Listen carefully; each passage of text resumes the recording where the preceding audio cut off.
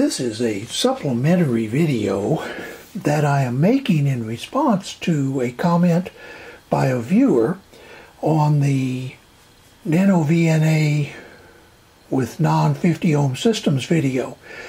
And I'm going to try to post this one right behind that one so that they're immediately together on YouTube. The question he asked was, wouldn't it have been better if instead of calibrating at the end of the adapter on this 75 ohm system, if I had calibrated at the end of the cable? In other words, out here. And the answer to his question is yes, it would have been better. Now, I realize that doing it the way I did it illustrates the effect of the coax cable and all that. But to get a more accurate measurement, you should calibrate at the place you're doing the measurement. So, if you remember, one of the things we were checking was this two-way splitter, and we were checking it at the input.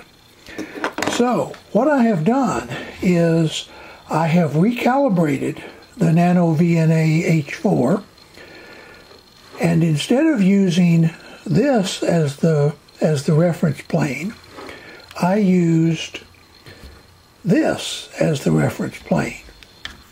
So let me move out a little bit here. Come back to the Nano VNA, and you see that we have, even though the cable is in there, we have a very accurate center of the Smith chart. Now, something else that someone pointed out to me, and I think it's true, is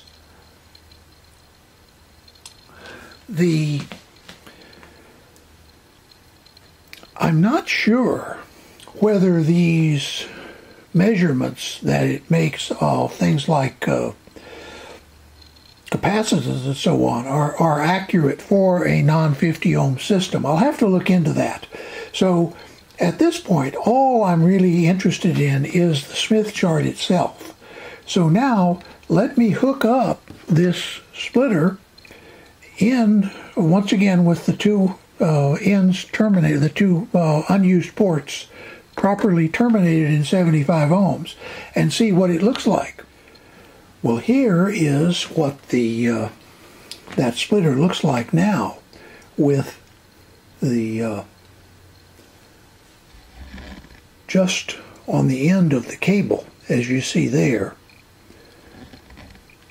So let's put the 75 ohm load back and see if it comes back to the center, because this is clearly not a 75 ohm device, at least not based on what the Nano VNA shows. Well, as you see, it comes back. This is now with just the load, just the 75 ohm termination back, and you notice from 50 kilohertz to 900 megahertz, it's right there in the center.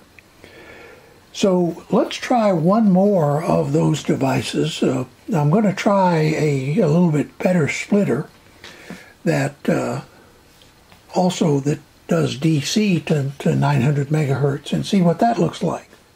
And so here is that duplexer that we looked at in part 1, or part A, and you notice that it is not a perfect 75 ohms across the full frequency range. Now, let's check by taking this off, pardon the time here, and putting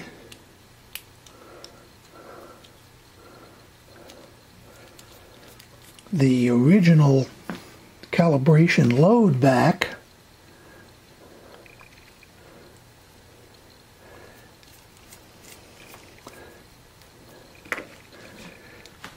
and it comes back. By the way, I've noticed that some of these nano VNAs tend to leave artifacts on the screen. Since I have this stored, I'm going to recall the stored values so that you get a more accurate or a less confusing reading there. And you see that when I reinstall the load,